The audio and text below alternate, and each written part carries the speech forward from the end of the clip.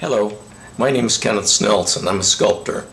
This video is about a sculpture titled Dragon that I did in the year 2000, and it was photographed at the Polich Tallex Art Works, upstate New York, where I'd assembled it.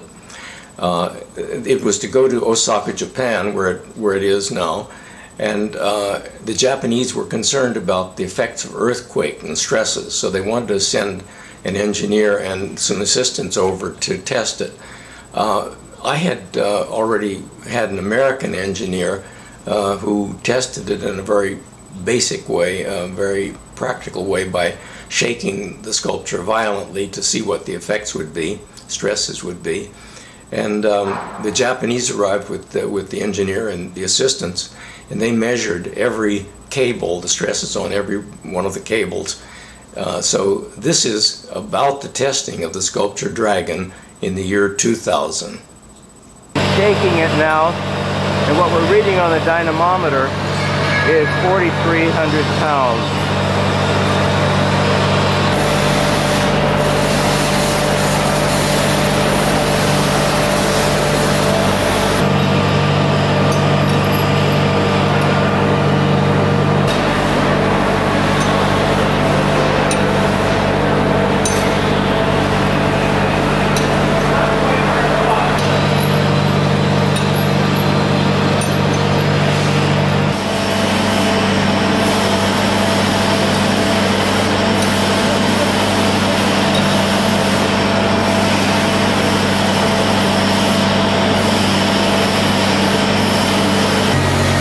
The dynamometer went up to, well, a little over 4,900, not quite 5,000 pounds on that shake there. So that's really pretty much what we're committed to. Well, it's 5 minutes until 12, and Takagi and crew are not here, and it's certain that they've gotten lost. Artwork from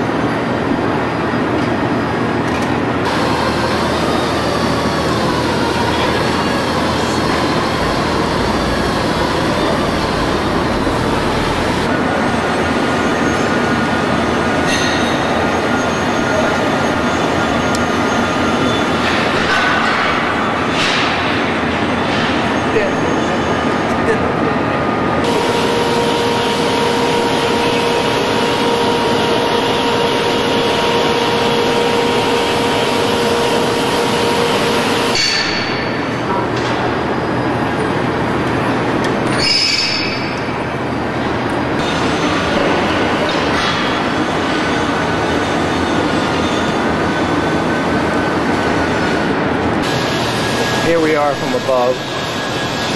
They have taken many readings, and they're still taking readings.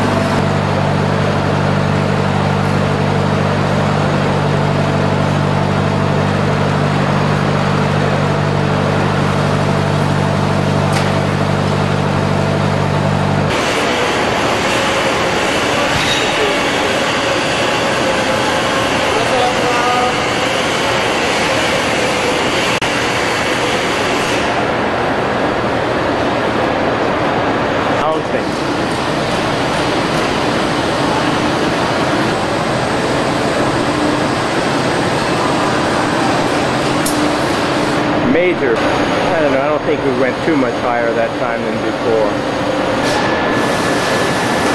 Trying another method here. Two guys out on the end trying to find what kind of trouble we can cause here. Okay, they're off the ground.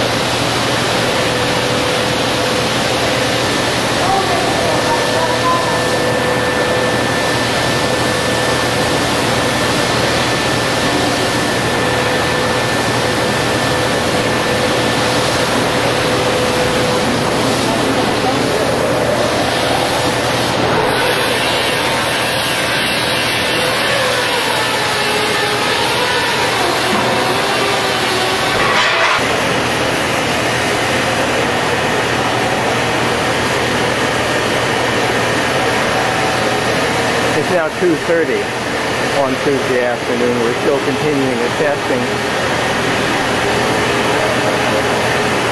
The shaking and the moving.